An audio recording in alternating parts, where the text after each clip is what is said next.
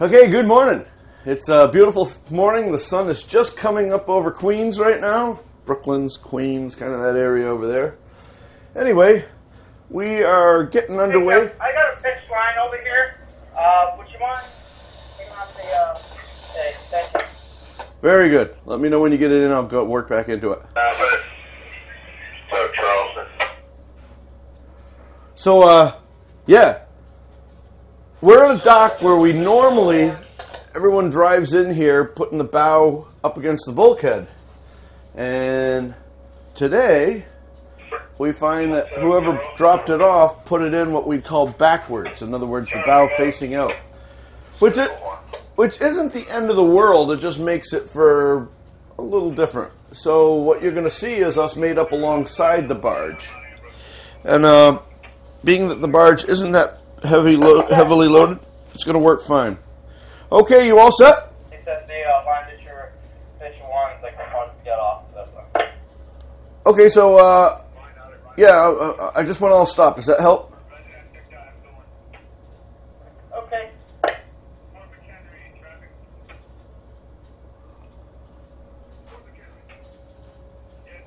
All right, so I just want to all stop, take some tension off the lines.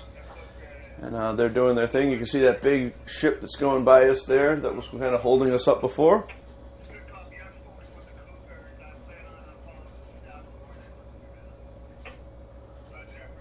Okay, Cap. We're taking one. Taking in. Very good. Take them in. Take them in.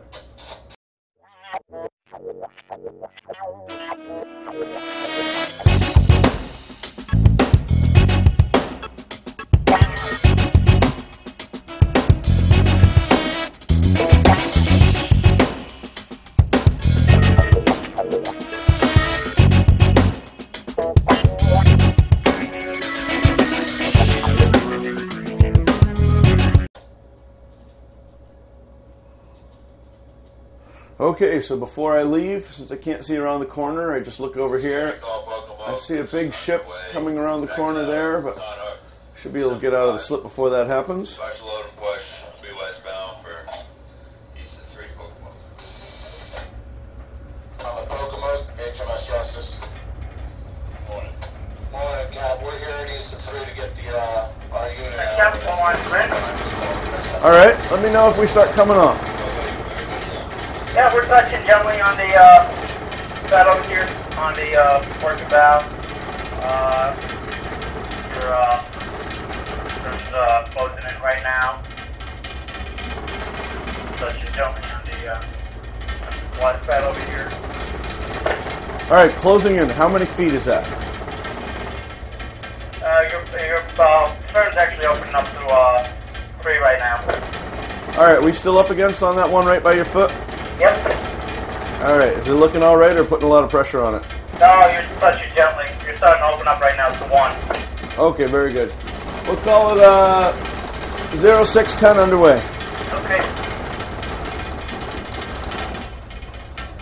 Alright, so I want to roll around here real tight so that I don't get tangled up with this ship that's coming around the corner.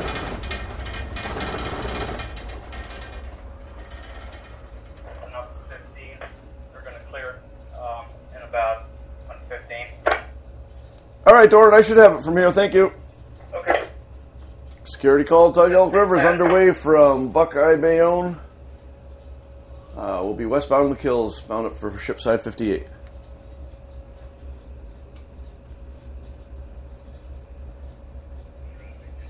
Okay, there's this other ship coming. I'm going to try to reach out to him. Master Stegelhorn, southbound ferry. Marky back. Morning, Marky. We're just below the 28. Getting ready to turn on the range. Look for you on 2, please. Copy that, Cap. See you until we take a turn.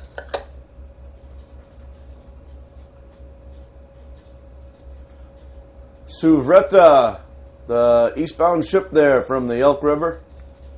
Yeah, Elk River, come in.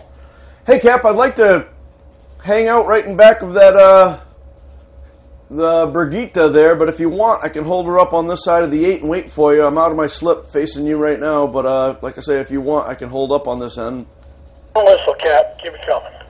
Oh, you're the man. Thank you so much. All right. Stranglehorn. Hey, Cap, you said 6:15 on the way, right? Hey, John, what was No, 6:10 underway. 6:10. All right, so if you see the big orange ship, and then there's a red buoy right there, and that's the 8 buoy. So some pilots get nervous and they don't want to go around that buoy while they're coming around the other way, and they ask you to hold up. So I was preparing for that, and this pilot seems to be great, where he's like, yeah, come on, bring her on. So we're going to try to get on the other side of that buoy, then I can squish up to the dock and give him some more room. Doran, because we're made up alongside, don't transition onto the boat without telling me before you do that, all right? So I make sure that I that I don't make any changes in the rudder. Okay.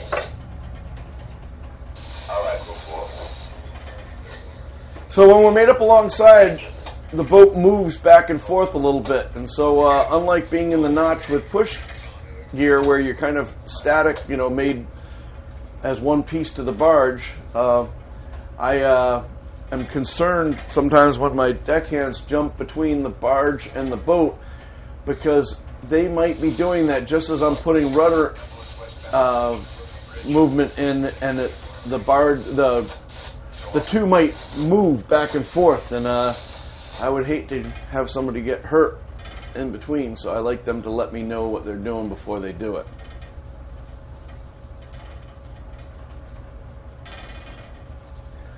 Alright, so we're getting some way on here now.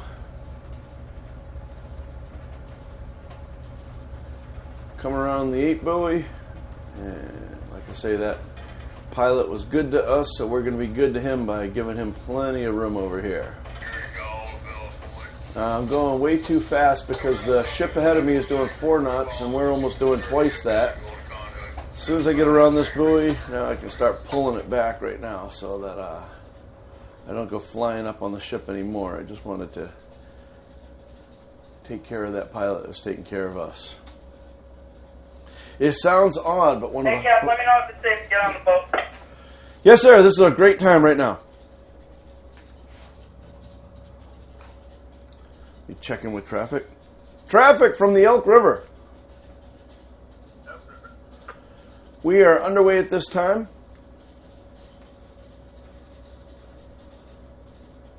Roger that. Just that tanker off your bow, sending him to the Captain D. Eastbound. The next unit is a TimBatSea TM, Alaska Bayonne Bridge, and the Josephine Port Ivory. They're all going to be eastbound for you, sir. Very good. Good copy and all. Thank you. All right, so that was VTS, Vessel Traffic Services. They kind of control us. And if you're interested in that, I made a video a while ago that I really expected more people to see.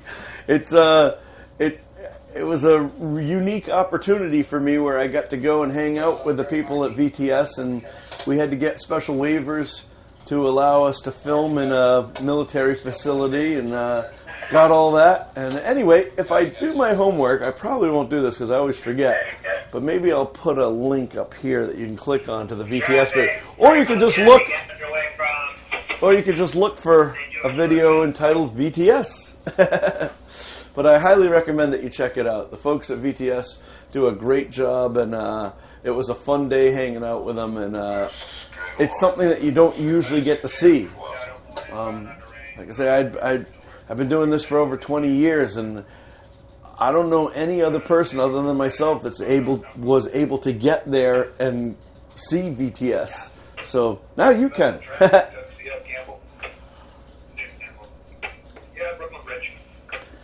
Okay, so we just have some traffic here. As you can see, I'm trying to go very slow because the ship ahead of me is going slow. We've got a little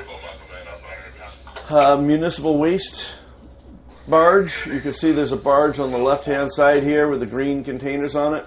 You don't see a tugboat, and that's because those guys that run the tugboat are on the other side. They don't even have an upper house. So they're going on their instruments, and they have a deckhand that hangs out on their port side that just watches for everybody and tells the operator what's going on. Then we have another inbound ship coming up here. So we're going to be in a little holding pattern, running slow here for quite a while. So I'm going to shut everything down and start it up when we get to the other side, and you're going to see us go along.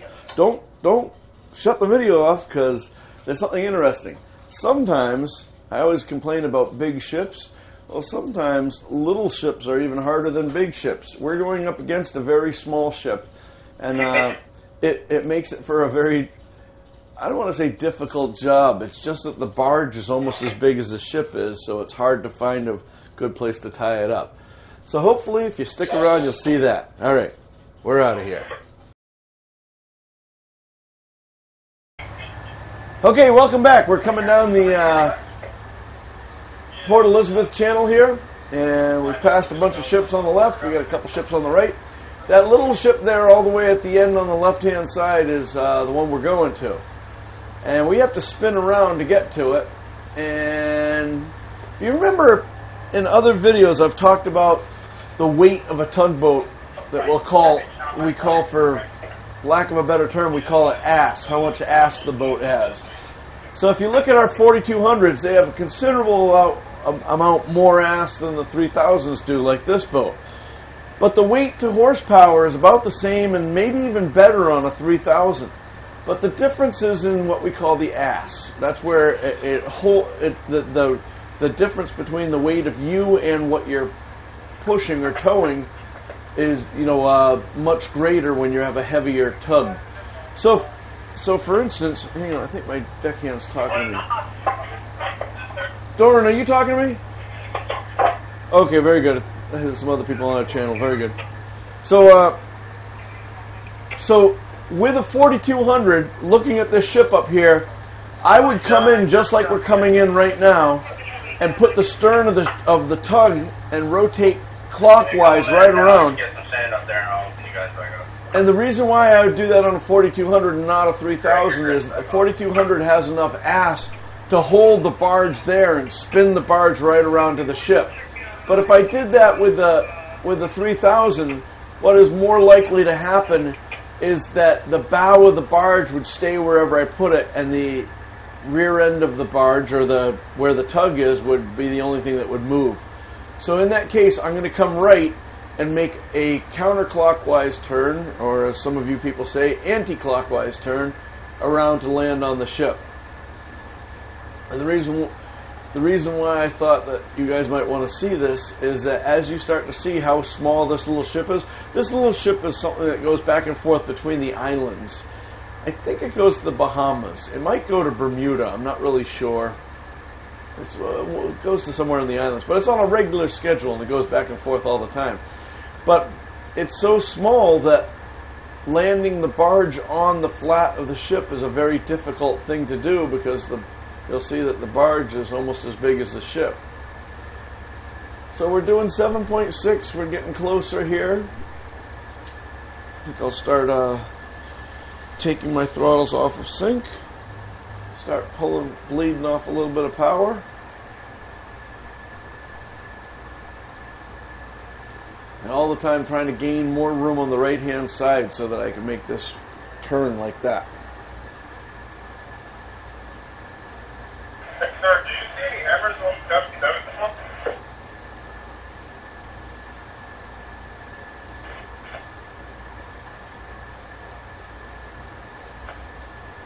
Gotcha. Okay. 3. Appreciate it. Doran, make sure they put the fenders down, okay? Yeah, he's turning on the hydraulics right now. All right, cool. Thank you.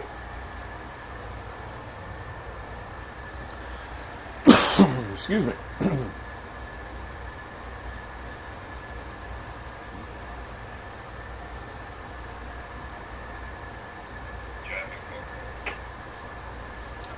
So we're down to 6.5 now.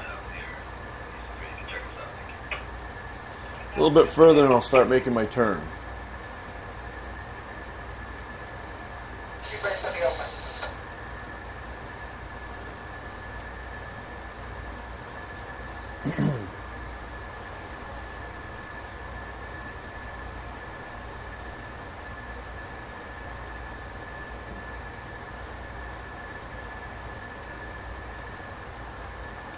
That says BCL on it. I wonder if that's Bahamian Container Line. I don't know if it is or not, but sure sounds good. Doran, how's my stern looking? Am I getting too close on my stern the other way? There you go. You're about 40 wide on the merchant ship. Thank you on stern. Oh wow, 40 wide. All right, cool. Look like I was up against it over here. Cool. 25, 20, 15, 20 minutes. More than 20.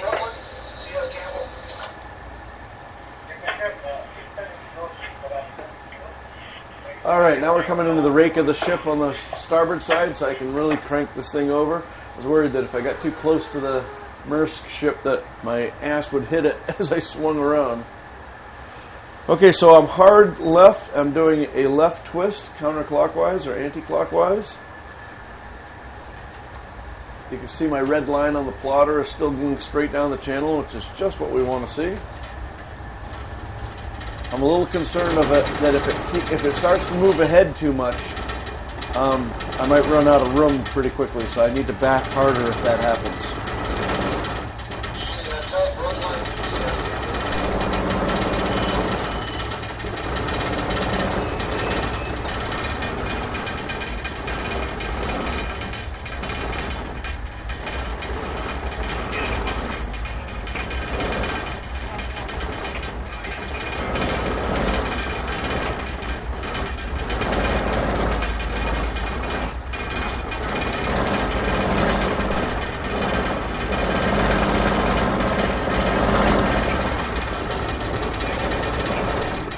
Alright, things are going well, so I'm just going to slow the twist down just to bleed off a little energy.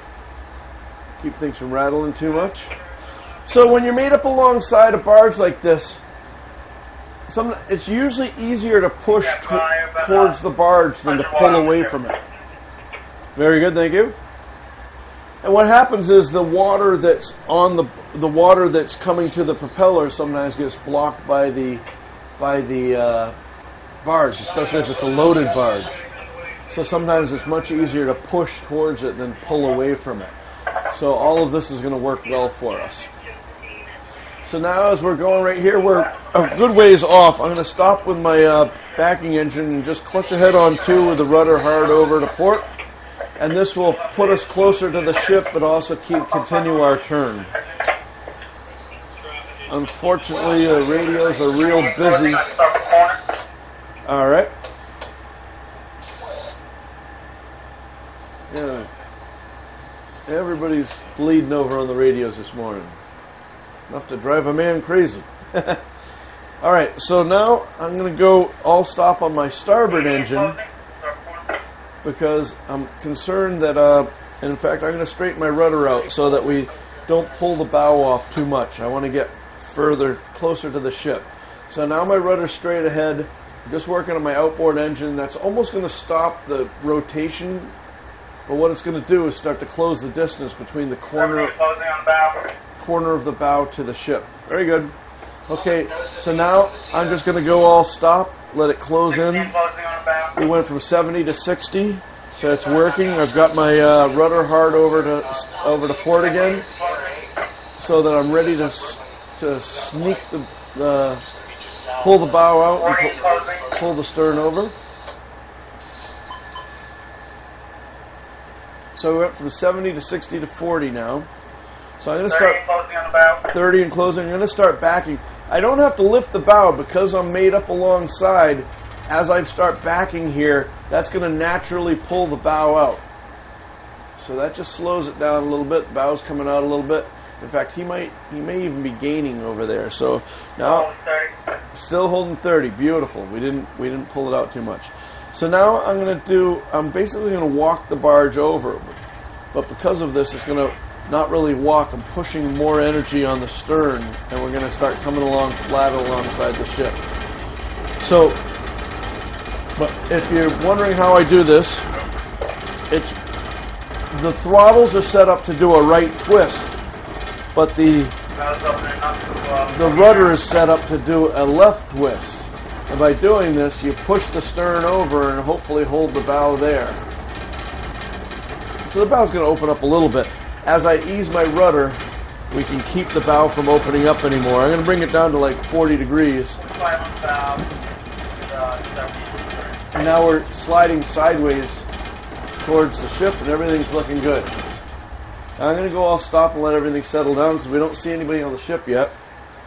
Doran, you haven't seen anybody yet, right? Nope, I'm looking. Not really seeing any signs of life yet. All right, I'm going to give him a 2. Okay.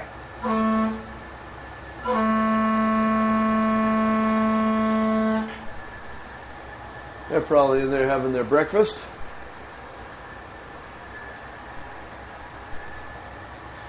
So Doran, because of the size of the ship, it's really imperative that you land me on rubber, because I think only the middle rubber is really going to catch. I don't know if the ship is big enough to catch all the Yokohamas. I think this is a good spot right here to land on, and we'll have we can still touch on rubber. Yeah, roger that. So we'll do this. Oh, we see a man out here now.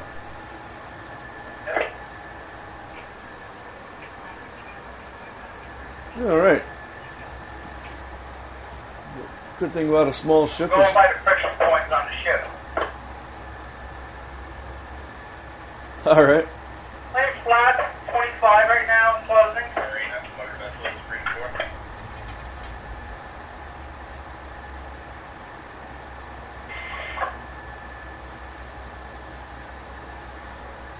Okay, so we're closing all the time. He says we're flat, but it looks to me like the stern might be in a little bit more. So I'm putting my rudder amidship just to make sure that if we have a problem, I can change things around if I have to. Okay, now the bow's stalled out, so I'm going to start slowing down the stern and bringing the bow. Cap, we got to go back about 100 feet. That's where the connection is. Right on the stern. Okay, very good. Coming back 100 feet. Okay. Okay, now the problem with this is that as we come back, because we're made up alongside, it's going to want to turn to the starboard. So I actually have to give a little bit of starboard wheel and ahead on my port engine to keep us from rotating. That's going to actually pull us off the ship, which isn't something I want to do. I'm going to go all stop.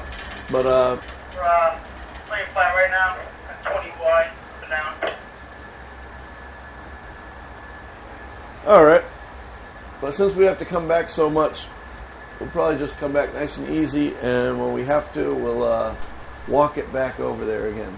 Okay, so now I see the engineers on the back of the ship, and I see the connection back here. So you're going to see most of us is going to be most of the barge is going to be hanging off this little teeny ship.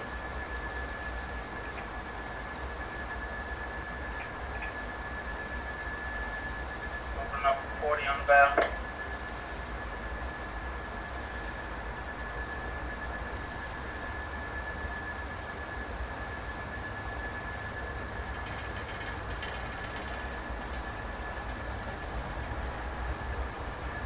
Okay, I would say that we probably have about 40 or 50 more feet to go. So what I'm going to do is start, as we're making a knot backwards, I'm going to start to set my rudder the other way so that we'll start our walk in towards the ship while we're backing up. This doesn't always work, but I think today, without any wind and the conditions are right, we might be able to make this happen. Now I look at my red line. Oh, very good. Now I can look at my red line, and my red line is just showing us going straight back. It's not showing us moving over. Okay, now the red line is pointing towards the ship, so now it's really starting to work. So everything we want to happen is happening. I think we still need to come back a little bit more. Okay, he probably wants us back another 40 or 50 feet. Is that about right?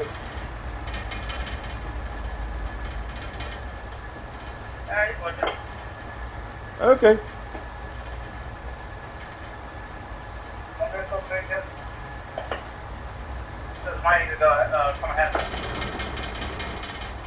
Come ahead about 30, 40 feet. Oh, wow, okay. Okay, come ahead now, he says. 25. So now, because I'm by, there's the danger of the rake or the ship over here. Okay, I need to touch up with the bow first because I don't want to go into the rake back here. Are we good on the, are we going to touch with the bow first? Yep. Okay. And then closing on the bow. I think you've got that stern, mini gill case that's going to touch you if you go on to the rake, you're not going to touch the barge. Okay, very good. You should have coverage on that. Yeah, once it bounces, I'll go straight ahead. Okay. So now I'm just 107 touch up on the bow. being wary of not getting rolled underneath that rake. So everything's looking good. So we should touch up right about now. Should be good. You have coverage on both fenders.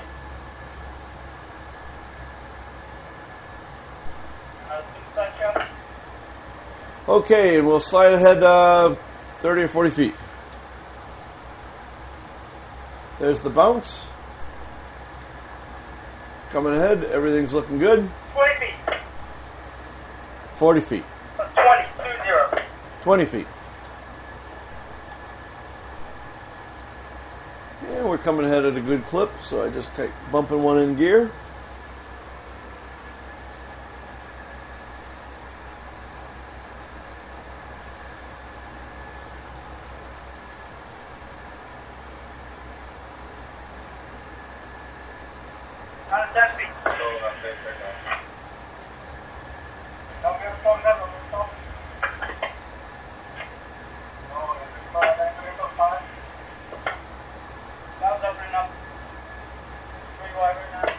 Alright.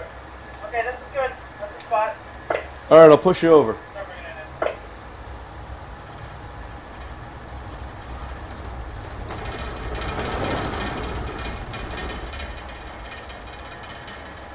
It's kind of funny on a ship this size where he can just pass the line over to the guy.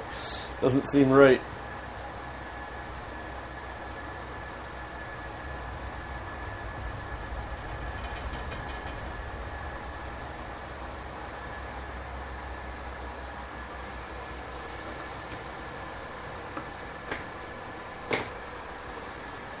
Right in the log.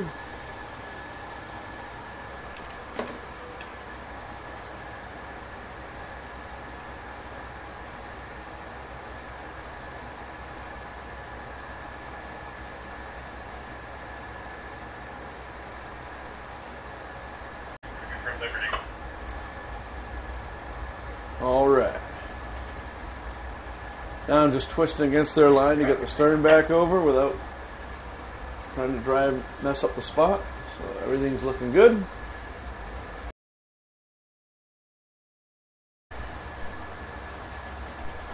All right, they're tightening up the line there, and we're just about back where we need to be. Everything's looking good. So now's a good time while they're figuring out the rest of the spot. I can check out with traffic. Traffic from the Elk River. Elk River traffic. Elk River here. We're shipside at 58. You can check me out. Thank you so much. Check out and have a good day. You too. All right.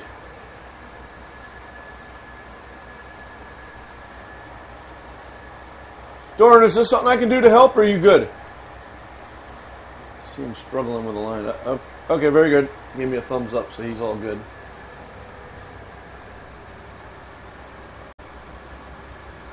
So what you can't see over here is the tankerman and the chief engineer on the ship are tying up and preparing to do their transfer of oil over here.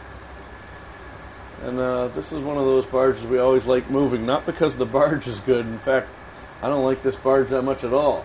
But we love moving it because the tankermen on both of the tankermen on here are extremely experienced and very good at what they do. And because of that, they always make our job so much easier.